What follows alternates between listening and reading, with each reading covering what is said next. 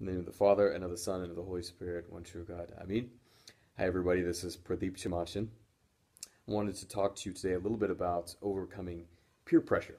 And so I wanted to begin by showing you this icon of St. Stephen, the chief of the deacons. You can see, of course, his censer and his vestments. So St. Stephen is always depicted very clearly. But I want you to focus on his expression. Look at his face. He's not really smiling, but doesn't really look sad either. All icons are like this. You see, any icon, the saint or Christ, whoever it is kind of expressionless almost, right? They're not smiling. They're not giving you one of these. They're not looking really sad and dejected or in pain. They're just real calm, real still. And that's on purpose, right? The church is teaching us through these icons, and the saints teach us through their lives, that to be close to Christ involves being dispassionate, as the church fathers say, dispassionate, passionless. That means you're not swayed by the highs and the lows of this world. You're not governed by your emotions, by how happy you are, how upset you are, how annoyed you are. Right?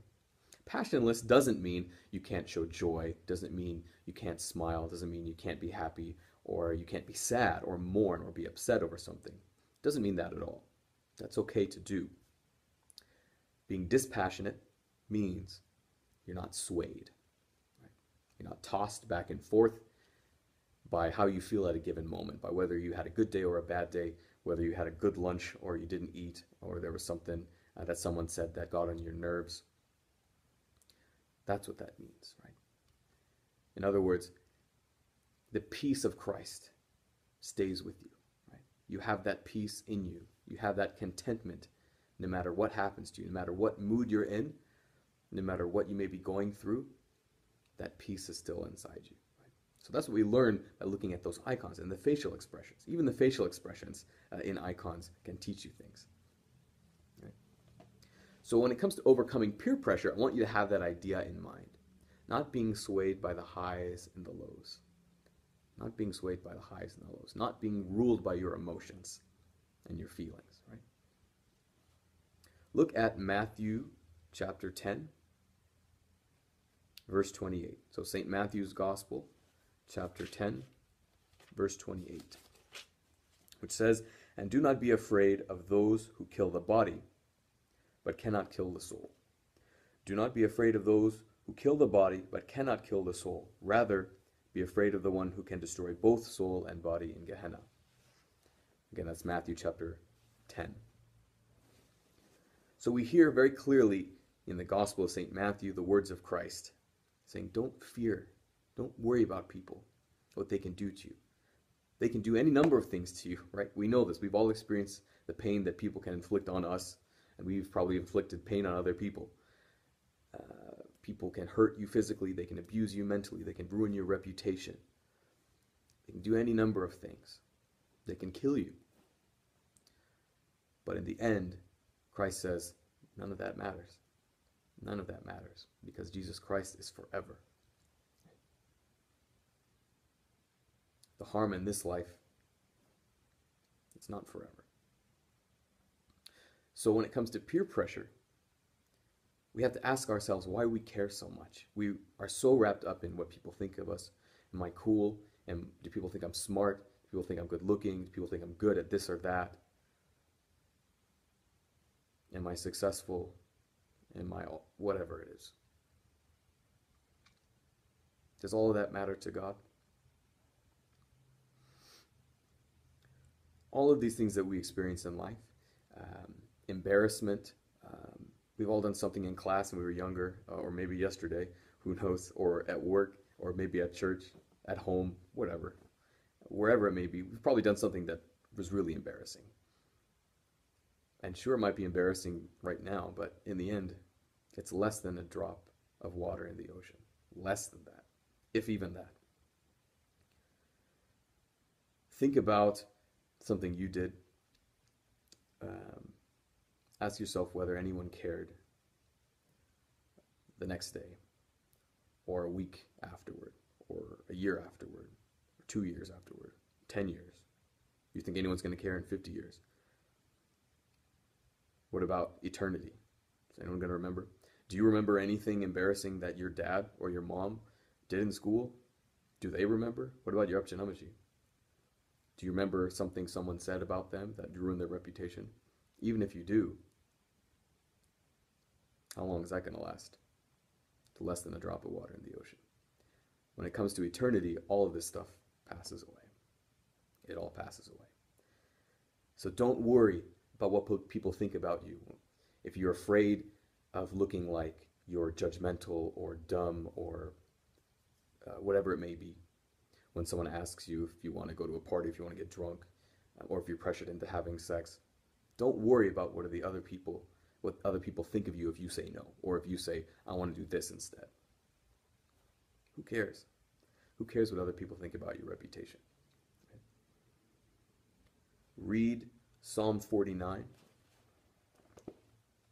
or Psalm 48 if you're in the Orthodox Study Bible, or a Septuagint Bible, other than the Orthodox Study Bible. But in my Catholic Bible I have right now, Psalm 49. Look at verse 17. Psalm 49, verse 17. Do not fear when others become rich, when the wealth of their houses grow great. When they die, they will take nothing with them. Their wealth will not follow them down. When living, they congratulate themselves and say, all praise you, you do so well. But they will join the company of their forebears, never again to see the light. For all their riches, if mortals do not have wisdom, they perish like the beasts. Whatever you achieve on this earth, or whatever someone else achieves on this earth or hasn't achieved, remember, we're all going to the same place. We're all going to the grave. All of us are going to die.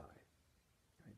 We can't take those things with us, our reputation, the wealth we've built up. We can't take those with us. So why are we so concerned with it? Why are we so concerned with what people think about us? Now, we have to be respectable. We have to respect others. We have to want to take care of people and to tend to their needs and to make sure we're not hurting their feelings. That's okay, right? We want to respect the opinions of those we love, people we respect, people who have authority, who have learned, people who are holy, of course. We want to be able to take criticism humbly, of course, accept criticism, right? Try to use it to become stronger, to become better. But don't worry about your reputation. That's what I mean. Don't worry about that, okay?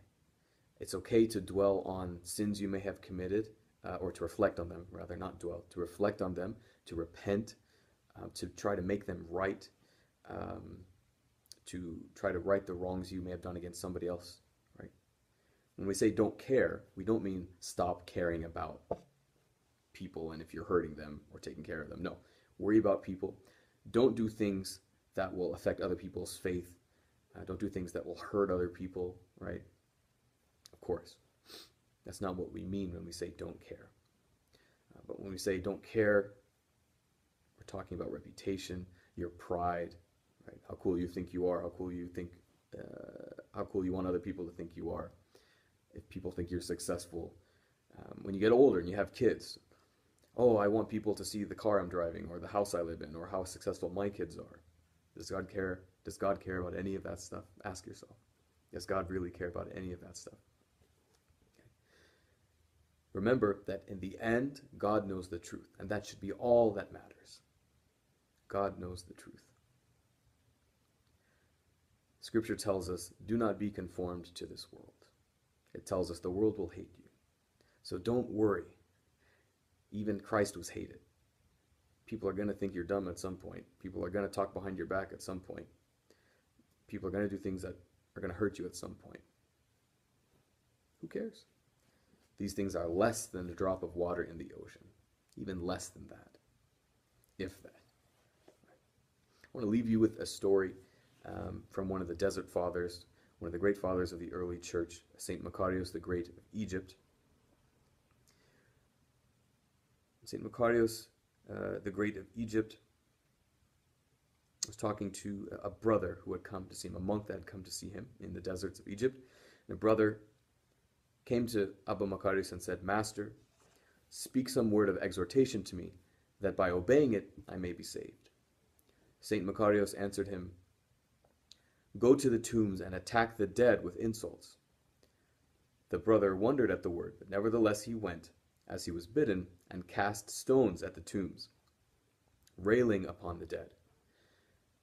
Then he returned and told Abba Macarius what he had done. Macarius asked him, "Did the dead notice what you did?" And he replied, "They did not notice me."